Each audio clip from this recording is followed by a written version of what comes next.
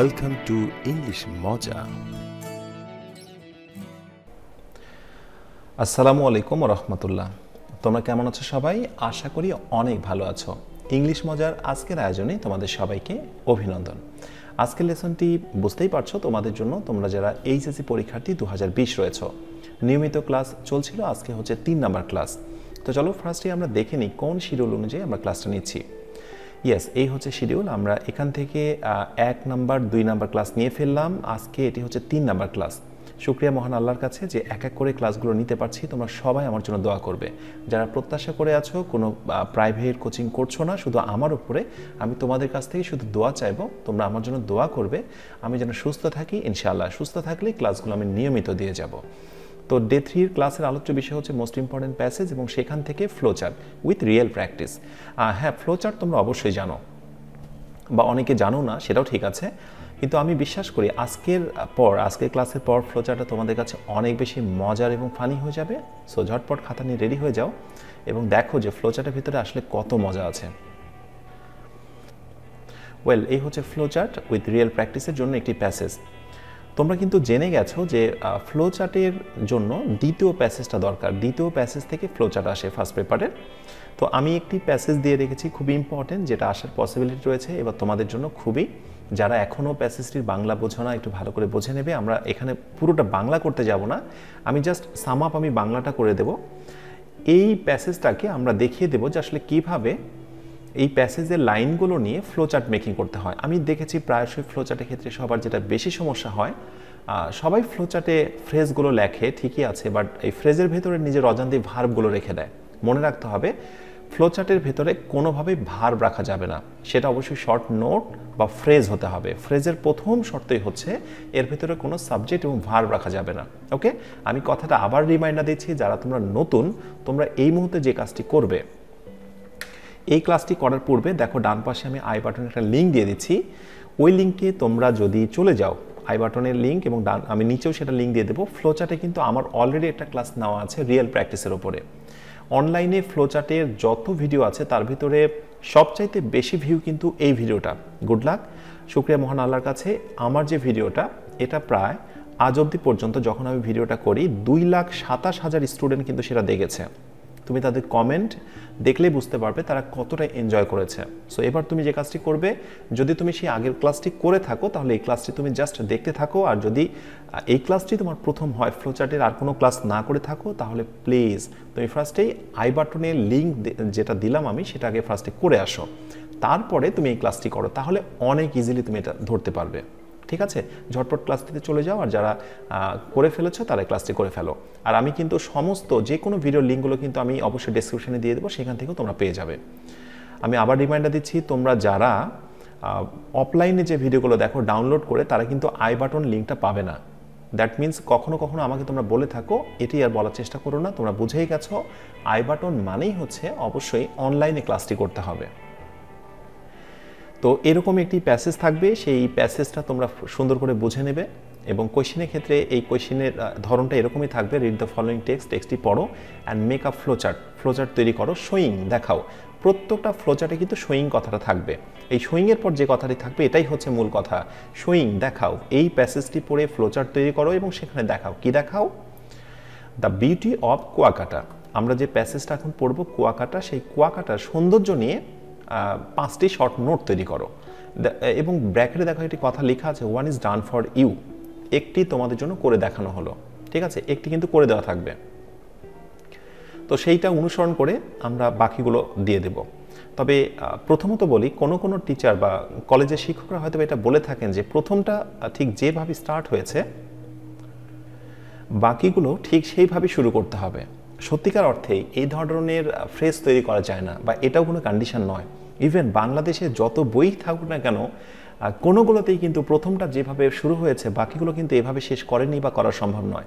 Even আমি বিশ্বাস করি যে টিচার এই কথাটি বলেন, উনিও হয়তো বা সবগুলো এভাবে তৈরি করে দিতে পারবেন না। হ্যাঁ, কোনো একটা প্যাসেজের হতে পারে, বাট সব প্যাসেজের যে এরকম হবে তার কোনো মানে নেই। আমাদের এখানে মূল ফোকাসটা থাকবে এনিহাও সেগুলোকে আমরা ফ্রেজে রূপান্তর করব, এটা হচ্ছে মূল বিষয়। আর কি বলেছি, ফ্রেজের ভেতরে অবশ্যই সাবজেক্ট এবং ভার্ব থাকা যাবে না। সেক্ষেত্রে ভার্ব যদি এসে যায় কোথায় কি করবো ওটা আমি দেখিয়ে দিচ্ছি।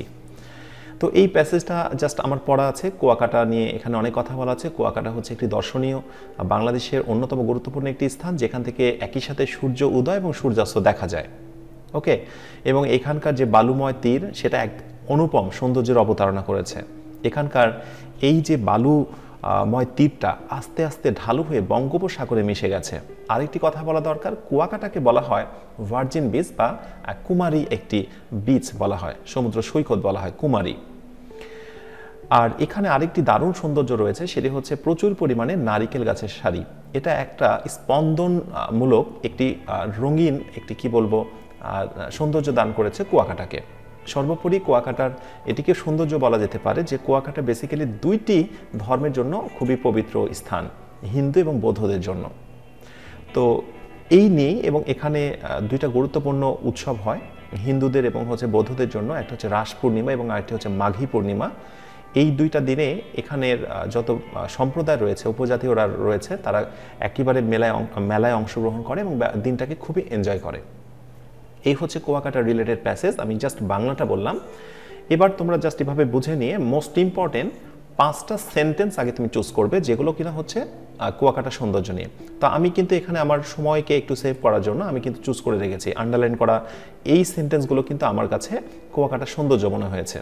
যে কুয়াকাটার একটি মনোমুগ্ধকর একটি ন্যাচারাল সেটিং আছে, প্রাকৃতিক দৃশ্যের অবতারণা রয়েছে। এখানকার বালুময় তীরটা আস্তে আস্তে ঢালু হয়ে বঙ্গোপসাগরে মিশে গেছে। এটাকে ভার্জিন বিচ বলা হচ্ছে, কুমারী বিচ, এটা সৌন্দর্য। এখানকার নারিকেল গাছের সারিগুলো একটা দারুণ স্পন্দনমূলক এটি কালার দিয়েছে কুয়াকাটাকে। এখানে এটা একই সাথে হিন্দু এবং বৌদ্ধদের জন্য পবিত্র স্থান। ওকে, ফাইন। এখন ধরো এই 5টা তুমি সেন্টেন্স নিলে বা আন্ডারলাইন করা এই লাইনগুলো তুমি চুজ করলে। এখন এইগুলো যদি আমরা কোনোভাবে এই বক্সের ভিতরে লিখে দিই তাহলে কিন্তু মার্কস পাবো না। কেন পাবো না? কারণ প্রত্যেকটার ভেতরেই কিন্তু ভার্ব আছে, ঠিক আছে? আর এই ভার্ব থাকাটাই হচ্ছে একটি মারাত্মক অপরাধ। আমি বলেছি কিন্তু ভার্ব থাকলে আমরা কিন্তু কোনো মার্কস পাবো না। Be careful. এই জন্য কিন্তু ভার্ব যেগুলোতে রয়েছে সেগুলো কিন্তু আমাদেরকে অ্যাভয়েড করতে হবে। কারণ ভার্বগুলো অ্যাভয়েড করবো কীভাবে? চলো দেখি। এই লাইনগুলো আমি হুবহু নেব এবং সেগুলোকে তোমাদের ফ্রেজে রূপান্তর করে দেখাবো। আচ্ছা, এবার আমরা জাস্ট ফ্রেজ মেকিং করব। দেখো, পূর্বে যে সেন্টেন্সগুলো আমি চুজ করেছিলাম ওইগুলো জাস্ট এখানে নিয়েছি আমি, ওইগুলোর আমি আবার নিচে ফ্রেজ করেছি। কিভাবে করলাম দেখো। যেহেতু প্রত্যেকটার আনসারই হবে কুয়াকাটা রিলেটেড, তার মানে কুয়াকাটা হচ্ছে সাবজেক্ট, দ্যাট মিনস আমাকে কুয়াকাটা এই সাবজেক্টটা কোনোবার উল্লেখ করতে হবে না। কুয়াকাটা সৌন্দর্য এবং ভার্বটাকে বর্জন করতে হবে। বেসিক্যালি যদি কোথাও হ্যাভ, হ্যাজ, হ্যাড থাকে তাহলে সেখানে হ্যাভিং করা যেতে পারে, ভার্ব থেকে বাকি অংশ নেওয়া যেতে পারে। আই মিন এটাকে আমি বলতে পারতাম having a typical natural setting. ওকে, কিন্তু সত্যিকার অর্থে অর্থপূর্ণতার জন্য একটি প্রাকৃতিক সৌন্দর্যের অবতারণা, এক্ষেত্রে আমার মনে হয় না যে হ্যাভিং বা হ্যাজের খুব একটা গুরুত্বপূর্ণ অর্থ রয়েছে। দ্যাট মিনস আর্টিফিক্যাল ন্যাচারাল সেটিং এইটুকু দিলেই কিন্তু এটা একটা ফ্রেজ হয়ে যায়। কোনোভাবে আমার কুয়াকাটা বলার দরকার নেই, এইটুকু দরকার নেই, এটুকু সাবজেক্ট। সবসময় ফ্লোচার্টে ফ্রেজ মেকিংয়ের ক্ষেত্রে সাবজেক্টটাকে অ্যাভয়েড করতে হবে। যদি ভার্ব এসে যায় হ্যাভ, হ্যাজ বা হ্যাড, তাহলে করে দিতে হবে হ্যাভিং। আর যদি এম ইজ আর, ওয়াজ আর আসে তাহলে করতে হবে বিং। আমি যে লিঙ্কটার কথা বললাম, আই হোপ সেখান থেকে তোমরা একেবারে সুন্দর করে ওটা বুঝে ফেলেছ। আমি আবারও বলছি, তোমরা যারা এখনও ক্লাসটি করোনি, শুধু এইটাই করছো মনে করছো, এইটা করে আমি যেটা লিঙ্ক দিলাম সেটা করবে, তাহলে ভুল করছো। আগে অবশ্যই আই বাটনে ক্লাসটি করে আসো, তাহলে এটা বুঝতে তোমার কাছে অনেক বেশি সহজ হয়ে যাবে। তাহলে কি বললাম, ভার্বের পর থেকে বাকি অংশটুকু দিলেও যেহেতু অর্থ নষ্ট হচ্ছে না, তাহলে এইটুকুকে আমরা ফ্রেজ হিসেবে নিতে পারবো। অথবা তুমি দিতে পারো having a typical natural setting, ঠিক আছে? অথবা Kuakata having a typical natural setting, both R right. এবারে এই যে this Sandy beach স্লপস gently into the way, এই বালুময় তীরটা, সমুদ্র তীরটা কি বলবো, আস্তে আস্তে ঢালু হয়ে বঙ্গোপসাগরে মিশে গেছে। এটাকে আমরা কি করব? এটাকে জাস্ট নর্মালি কি বললাম, দিস স্যান্ডি বিচ। এইবার কিন্তু আমাকে সাবজেক্টটা নিতে হচ্ছে। কেন বলো তো? কারণ আগের সাবজেক্টটা ছিল কুয়াকাটা, কিন্তু এবার দেখো কুয়াকাটার অভ্যন্তরীণ একটি বিষয়, সাবজেক্ট কিন্তু অবশ্যই নিতে হবে এবার। কারণ তুমি যদি এখন সাবজেক্ট না নাও তাহলে ব্যাপারটা এরকম হবে যে কুয়াকাটা ঢালু হয়ে বঙ্গোপসাগরে মিশে গেছে। আসলে তো কুয়াকাটা ঢালু হয়ে মিশে যায়নি, কুয়াকাটার যে তীর, সেইটা বালুময় তীর আস্তে আস্তে স্লো হয়ে মিশে গেছে। দ্যাট মিনস এরকম যখন আনক্লিয়ার একটা ব্যাপার থেকে বা সাবজেক্ট চলে আসবে তখন কিন্তু সেটা উল্লেখ করতে হবে। দিস স্যান্ডি বিচ স্লপিং, মনে রাখতে হবে যদি কোনো ভার্ব আসে মেন ভার্ব তার সঙ্গে আইএনজি করে দিতে হবে, স্লপিং বাকি যা আছে তাই। ওকে, তার মানে এখান থেকে আরেকটা বিষয় আমি ক্লিয়ার করছি, আবার সাবজেক্ট দেওয়া লাগবে না, তবে যদি সাবজেক্টের অভ্যন্তরীণ কোনো একটি বিষয় নিয়ে আমি কথা বলতে চাই তখন অবশ্যই সাবজেক্টটা উল্লেখ করতে হবে। এরপরে আরেকটি সৌন্দর্য হচ্ছে Kuakata is truly a virgin বীজ। কুয়াকাটাকে একেবারে একটি কুমারী বীজ বলা হয়। ওকে, আমি কি বলেছি, কুয়াকাটা যেহেতু আমাদের আলোচ্য বিষয়, দ্যাট মিনস কুয়াকাটাকে আমরা বাদ দিয়ে দেব, তারপরে ইজ থেকে বাকি অংশ নিব। সেক্ষেত্রে আমরা কিন্তু এটার আনসার করতে পারতাম বিং ট্রুলি আ ভার্জিন বীজ। বিং, আমি কিন্তু বলেছি যে অ্যামিজার ওয়াজার থাকলে আমরা বিং করে দেব, কিন্তু দেখো বিং এর কি আসলে কোনো অর্থ আছে এখানে ফ্রেজ মেকিংয়ের ক্ষেত্রে বা ফ্রেজের ক্ষেত্রে কিন্তু হ্যাভিং, বিং এগুলোর কোনো স্ট্রাকচারও নেই। দ্যাট মিনস আমরা কিন্তু এখান থেকে নেব ট্রুলি আ ভার্জিন বীজ। তাহলে ব্যাপারটা ক্লিয়ার হয়ে গেল যে সত্যিকার অর্থেই এটা হচ্ছে একটি কুমারী বীজ, এটা একটি সৌন্দর্য। ওকে, এরপরে the line of coconut trees add to the vibrant colours Kuakata. নারিকেল গাছের সারিগুলো একটা দারুণ সৌন্দর্য, একটি রঙিন সৌন্দর্য দিয়েছে কুয়াকাটাকে। ঠিক আছে, এইবার কিন্তু the line of Kuakata coconut trees আমি এটা উল্লেখ করব সাবজেক্ট। কেন? কারণ আমার আলোচ্য বিষয় ছিল হচ্ছে কুয়াকাটা, কিন্তু এবার দেখো কুয়াকাটার অভ্যন্তরীণ একটি বিষয় সাবজেক্ট হয়েছে বাক্যের। দ্যাট মিনস এইসব জায়গাতে দিতে হবে। তারপরে অ্যাড কি বলেছি, মেন ভার্ব হলে ভার্বের সঙ্গে আইএনজি করতে হবে। যখনই আমরা ভার্বের সঙ্গে আইএনজি করলাম তখন কিন্তু সেটার মেইন ভার্ব রইল না, ওইটা কিন্তু ফ্রেজে রূপান্তর হয়ে গেল। ঠিক আছে, সো এইভাবে শর্টকাট টেকনিকে আমরা করব। এছাড়াও আরেকটি বিষয় বলি, তোমরা যারা অ্যাডভান্স লার্নার রয়েছে তোমরা এগুলোকে অনেকভাবে ফ্রেজ করতে পারো। আমি মোটামুটি একটা মানে কি বলবো, একটা অ্যাভারেজ একটা সিস্টেম দিয়ে দিচ্ছি, যেটা করলে মোটামুটি কারোই কোনো সমস্যা থাকবে না। এরপরে আসো, is also a Holi land for the Hindus and Buddhist. Hindu এবং বৌদ্ধদের জন্য এটা হচ্ছে পবিত্র স্থান। অনেকের কাছে এটা কুয়াকাটা সৌন্দর্য নাও মনে হতে পারে, যেহেতু এটা ধর্ম রিলেটেড। জাস্ট আমি একটা ফ্রেজ মেকিং করে দিচ্ছি, তোমরা ওখানে আরও অনেক সেন্টেন্স পাবে, সেগুলোকে নেবে। তো এইখানে আমরা কি করব, হলি land for the Hindus and Buddhist. দেখো আমি কিন্তু এখানে ভার্ব থেকে বাদ দিয়ে দিলাম এবং অলসোটাও বাদ দিয়ে দিলাম। আসলে কি অলসো মানে এটা তো একটা অ্যাডভার্ব, তাই না? অ্যাডভার্বে কি খুব বেশি দরকার আছে? ফ্রেজ মেকিংয়ের ক্ষেত্রে কিন্তু অ্যাডভার্বে তেমন কোনো অবদান নেই। তো এইভাবে আমাদের ফ্রেজ মেকিংগুলো হয়ে গেল। এখন এই ফ্রেজগুলোকে আমরা জাস্ট বক্সে লিখব, যেটা তোমাদের পরীক্ষার খাতাতেও লিখতে হবে। বক্সে কিভাবে লিখতে হবে, বক্সে লেখার ক্ষেত্রে কোন বিষয়গুলো ফলো করতে হবে, কোনগুলো নিয়ে তোমাদের পরীক্ষা হলে কনফিউশন থাকবে, চলো সেগুলো একটু ক্লিয়ার করে দিই। আচ্ছা, আমরা যে ফ্রেজগুলো মেকিং করলাম সেগুলো কিন্তু হচ্ছে এইগুলো, এই যে 1 নাম্বার, 2 নাম্বার, 3 নাম্বার, 4 এবং 5 নাম্বার একটা করে দেওয়া থাকবে। সেটা যদি তুমি তুলতে চাও তাহলে ওকে, তুমি তুলবে। যদি তুলতে না চাও কোনো প্রবলেম নেই। যদি তুমি তুলতে চাও তাহলে তোমার নাম্বার টোটালি হবে 6, তার মানে যেটা তুলেছো ওইটা হবে 1, তুমি যেটা নতুন করে শুরু করলে সেটা 2 থেকে শুরু হবে, এভাবে 6। আর তুমি যদি সেটা না তুলতে চাও, তুমি না তুলো, এটাই কিন্তু স্বাভাবিক, না তোলাটাই বেস্ট হবে। না তুলে যদি নতুন করে প্রথম থেকে করতে চাও, অবভিয়াসলি তোমার ক্রমিক নাম্বার হবে 5 পর্যন্ত। এই নাম্বারগুলো তুমি এখানেও দিতে পারবে অথবা ডান পাশেও দিতে পারবে। আর বক্সগুলো আমার একটু আকারে লম্বা হয়ে গেছে, এত না, একটু ছোট করে, হয়তোবা এই বক্সটাকে আমি বলবো যে এরকম একটু ছোট করে তোমরা সাইজে করবে। ঠিক আছে, আর বক্সগুলো যেন একটু সমান হয় সবগুলো। মাঝে একটু অ্যারো চিহ্ন ব্যবহার করবে, একটা করে তীর চিহ্ন দিয়ে দেবে। 1 এবং 2 এই দুইটা বক্সের মাঝখানে একটা তীর চিহ্ন, 2 এবং 3-এর মাঝখানে একটা তীর চিহ্ন, অ্যারো চিহ্ন। যদি তীর বা অ্যারো চিহ্ন না দাও কোনো প্রবলেম নেই।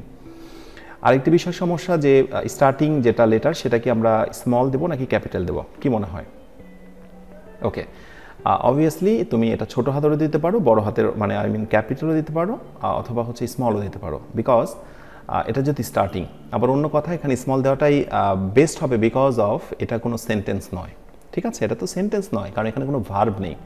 লাস্টে ফুল স্টপ দেওয়া যাবে না কোনোভাবেই, কারণ এটি তো কোনো সেন্টেন্স নয় যে বাক্যে শেষ হয়ে গেল আমি ফুল স্টপ দিয়ে দিলাম। ঠিক আছে, সো এইটুকুই বলার। আর কি নিয়ে তোমাদের প্রশ্ন থাকলো অবভিয়াসলি তোমরা আমাকে একটু কমেন্টে জানাও। আমি কিন্তু আবারও শেষ সময়ে 3rd টাইম তোমাদের রিমাইন্ডার দিচ্ছি, তোমরা যারা আগে ভিডিও না দেখে এই ক্লাসটি করছো তাদের জন্য কিন্তু বুঝতে অনেক বেশি কঠিন হয়ে যাচ্ছে।